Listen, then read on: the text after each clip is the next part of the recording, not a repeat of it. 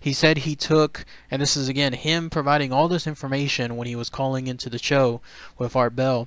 He said he took a weighted fish line, which I believe was like basically a weight dangling from the fish line itself. I don't know if it was a rock or some other kind of weight.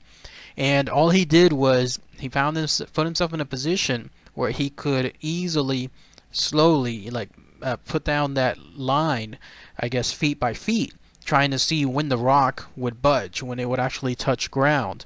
But he said he went through several reels of this line, so much so that he began estimating he was reaching about 80,000 feet without it actually touching anything.